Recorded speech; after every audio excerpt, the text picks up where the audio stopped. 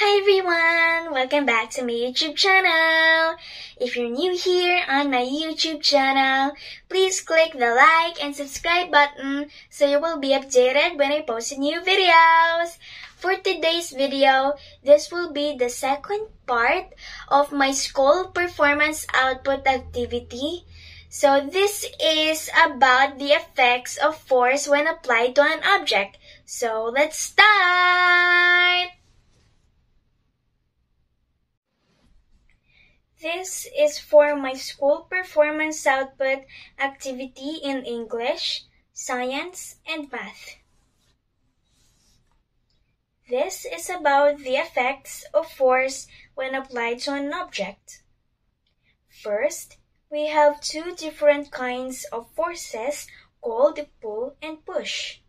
So, every time we applied force to an object, that object moves to any directions depends on what forces you used. I'll give two examples. One time, I went to the dry market with Mom to buy some groceries. I helped Mom to get some groceries by pushing the cart when Mom was getting the stuff out from the shelves. So, from that example, the object is the cart, and the force that I used was push. When I pushed that object, the object moved ahead to the direction where I was heading. Second example, every time I had taping, Mom used to pack all my requirements wardrobe to wear my 4 wheels luggage. So one time, I helped Mom with my luggage by pulling the luggage behind me. So the object here is the luggage and the force I used was pull. So when I pulled the object moved after me. So that's it! Okay, so I'll just explain. Oh, okay. I'll explain an actual example of this.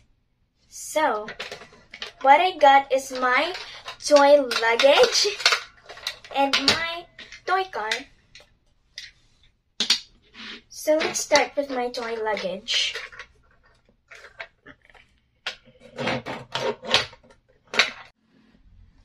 Okay, so this is the object, the luggage, and I'll show you the actual example and just look what I'll do to this luggage.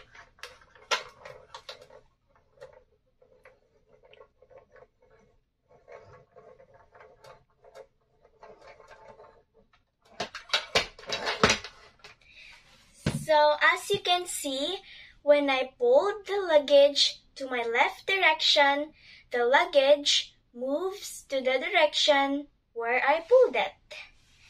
That means the effects of force that applied to the object, that object moves to the direction depends on what forces you used.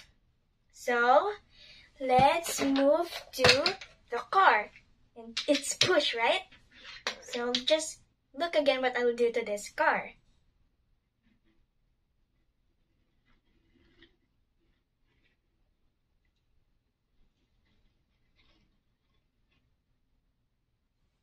So as you can see, when I push the car to my left direction, the car moves to the direction where I pushed it.